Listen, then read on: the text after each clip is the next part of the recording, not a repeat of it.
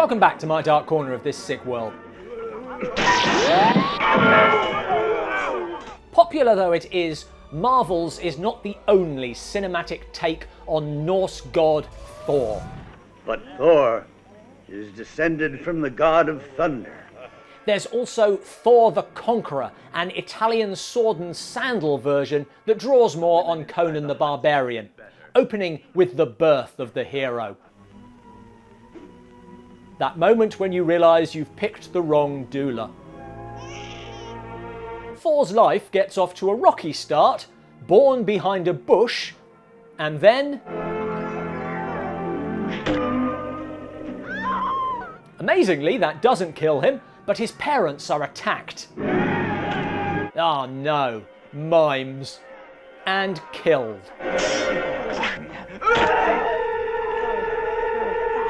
Thor himself is cared for by Etna the Owl Man. Thus did I save the infant Thor from Gnut, the faithful archer, and this was a source of great annoyance for Anuda. Occasional magician and serial narrator. And here is Thor, he who is destined to be the greatest chief of all. Even when he's on screen. I taught Thor combat, and to follow the path of right. Yep, I taught him everything I know. The only thing I have not taught him is my magic. But that's it. No other gaps in his education. What's that? A female. Female? What's a female? Thor rescues the female, and Etna's lessons continue. No, Thor. She's not something to eat. That's much too advanced. Make her lie down and play with her. What else is she good for? Etna may not be the best person to give these lessons. The female is stupid. Have your way with her. Take her. She's yours. Possibly the worst. The female has to obey her master. It is proven. She must fulfill you and bear the fruit that is called children. This actually explains a lot about Thor's later behaviour, but the girl seems more or less on board as they get down to business. Are you just going to stay and watch? Winning the Dark Corner's American Pie Award for perving on your friends. Now he's a man, it's time for Thor to fulfill his destiny without the help of Etna. I shall watch over you. Yeah, I noticed. Now on his own, Thor is plagued by weird noises, which play no further role. He fights with a monster,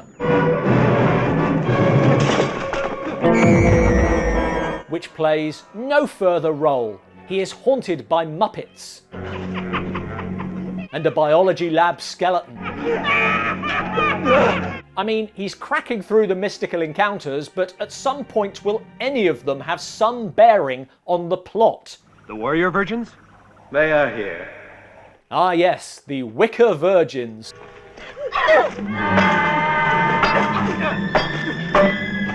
After a classic everyone take turns to attack fight, Thor runs away.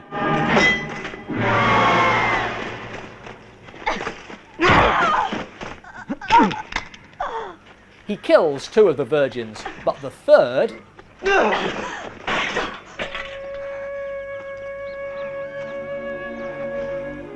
Hey, without that waste paper basket on your head, you're all right.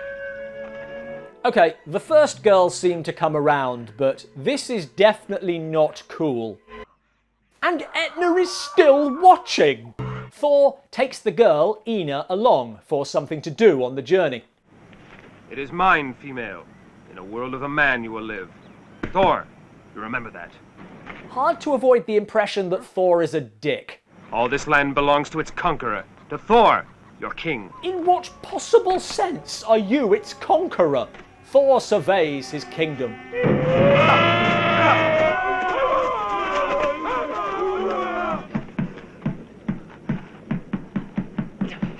Thor the Useless. Now, by rights, that would be the end of Thor. What are you waiting for? Aren't you going to kill me? But for reasons passing understanding, Ina has decided to support him. Which is ironic because in the costume department, she's the one lacking support. By lucky happenstance, they also find... the golden seed of life. Oh, don't put it in there. People have to eat that. Now that Ina's Stockholm Syndrome has made her accept Thor, I think we all know what happens next. Get your popcorn, Etna. Thus, invincible Thor succumbs to Ina, to the pleasures of connubial bliss. Dude, can you stop narrating while I'm on the job? Next, Thor and Ina stop to buy food. My girlfriend's paying. And when the farmer stiffs them... There's a lot of shouting in this film.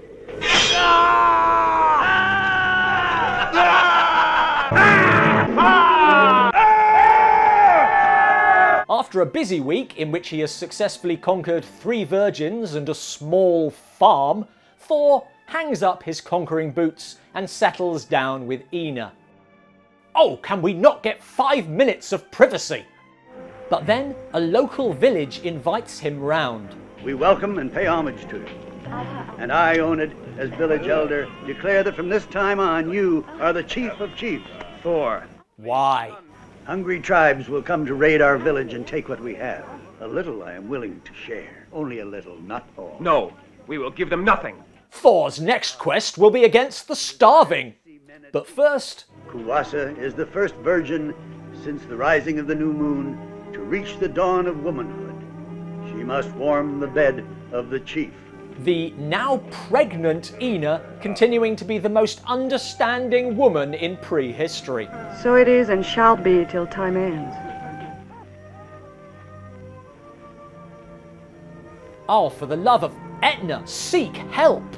But now there are actual bad guys approaching. Many warriors coming. Not that many. It's the return of the mimes, and the village fights back. Try to avoid sword fighting during your 3rd trimester. But with Thor to defend the village... Wow! Actual adversity, and Thor is blinded.